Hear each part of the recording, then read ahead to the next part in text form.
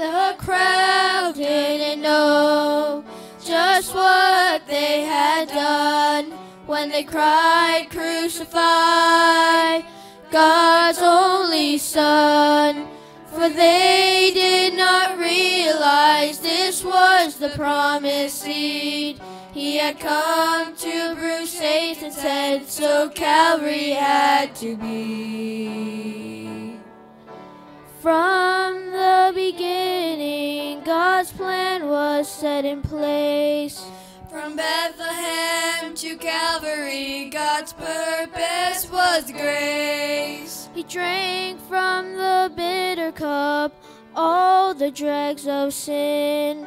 When he cried, "It is finished," salvation began. You see, Calvary touched many things on that day.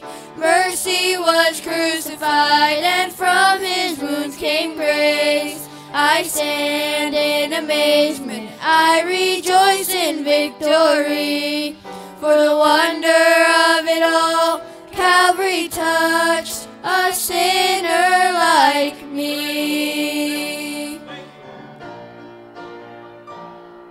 This world doesn't know to this very day how Calvary touched my life, how everything was changed. And I know what he did for me, and I can testify. When Calvary touched this heart of mine, I passed from death to life. You see, Calvary touched many things on that day. Mercy was crucified, and from his wounds came grace. I stand in amazement, I rejoice in victory. For the wonder of it all, Calvary touched a sinner like me. You see, Calvary touched many things on that day. Mercy was crucified, and from his wounds came grace. I stand in amazement, I rejoice in victory.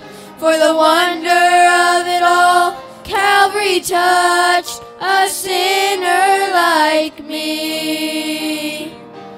There my burdened soul found liberty at Calvary.